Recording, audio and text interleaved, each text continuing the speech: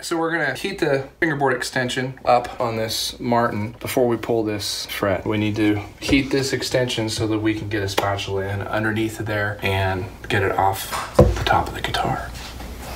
What I do is this, and then I have some foil here I like to use just as a little insulator. You want to be careful about doing this if you're working with guitars that don't have shell inlay. If you're working with a guitar that has a inlay that's made of celluloid, it's probably better to remove the inlay from the tongue before you heat it up to 250 degrees. They will catch on fire. They just go whoosh, like that, and they're gone. You don't want to have to replace something like that. We're gonna set this for just past 20 minutes. We're gonna feel for this to warm up in here. All right, so I've got my hand inside here feeling the underside of the top where the tongue is at, and it's hot. It feels like this is about ready. You want to feel that stinging sensation. I think we're good with this right now.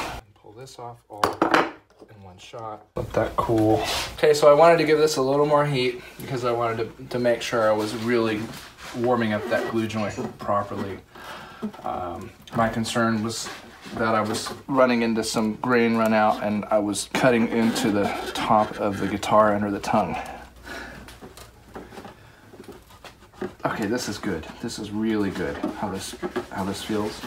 And again, sometimes you run into a lot of goo. I'm really trying to minimize chip out when I pull this fret out of here.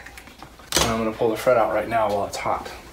I put a mark on it just on the treble side, just as some kind of reference point for me. So now I just like to gently work my way across, gently pulling this fret out, going slow and watching in front here, because we're dealing with ebony, and ebony, especially old ebony, likes to chip, and I'm really trying to minimize that. You know, you can fix ebony chips, but it's really hard to hide them. Ow, that's hot. I got my knuckle right here. Now we're gonna jam a drill down through there, so. I like to come in about a ½ an inch from the outside of the fretboard. And you can see I'm kind of at an angle. I'm gonna go in reverse first. Going in reverse reduces your chip out. It also makes a lot of smoke. Now see, I've punched through. You can see how the drill dropped down. I'm in the dovetail pocket right now. Now I'm going to get out the bigger drill bit. I'm gonna go in reverse again. Okay, so now I'm gonna change my direction.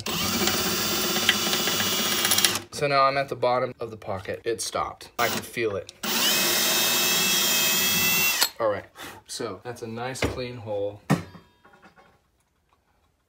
I've done this for years with steam, and I've recently switched to the Stuart McDonald hot stick. Really, really, really great design. So I'm gonna show you how that works. Okay, so I've been heating up the dovetail joint on this 1958 Martin D-28, and I'm actually using just a few drops of water out of this water bottle. Nice squirt down in there. And then I will put this down inside the hole, and you'll hear it sizzle because it's hitting water and it's making just a little bit of steam in there. Now I'm also feeling underneath the guitar, right where the heel meets the front of the body and the back of the guitar. I'm feeling for moisture penetration. So once we have moisture penetration in this area, that's a really good sign that the glue is breaking down and we're probably getting close to where the neck's gonna wanna come off the guitar. Give it a little wiggle sometimes. You'll feel the heel get warm. We're looking for a gap to form right here where the fretboard meets the body. I'm looking for a gap when I turn this wheel down here, putting tension on the neck, pushing upward. And it looks like a little one starting to form. You don't want to put too much pressure on this down here, pushing upward, because if the toe of your dovetail is not sitting in glue that's been softened enough, you can break the tip of the dovetail or more of the dovetail off inside of the pocket. And you don't want to do that. You can see there's more of a gap that's forming here. It's getting looser. This gap is opening up more. You can have that much movement and your toe can still be glued in pretty well. Sometimes that happens, and we did not break the dovetail. We're good. That's scary though when that happens. It popped. It said, I am letting go right now. So that's very rare. That's very rare for that to happen. All right. This is just something that you'll get used to the more you do it.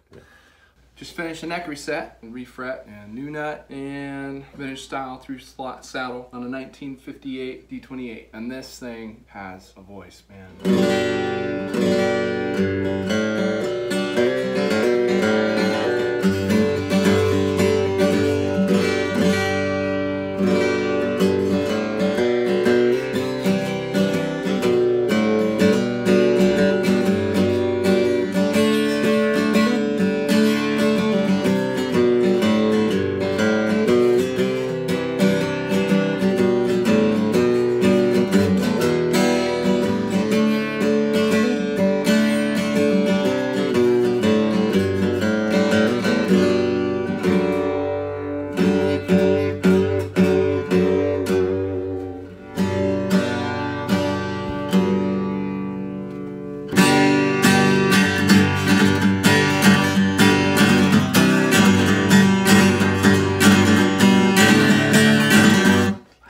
It's loud!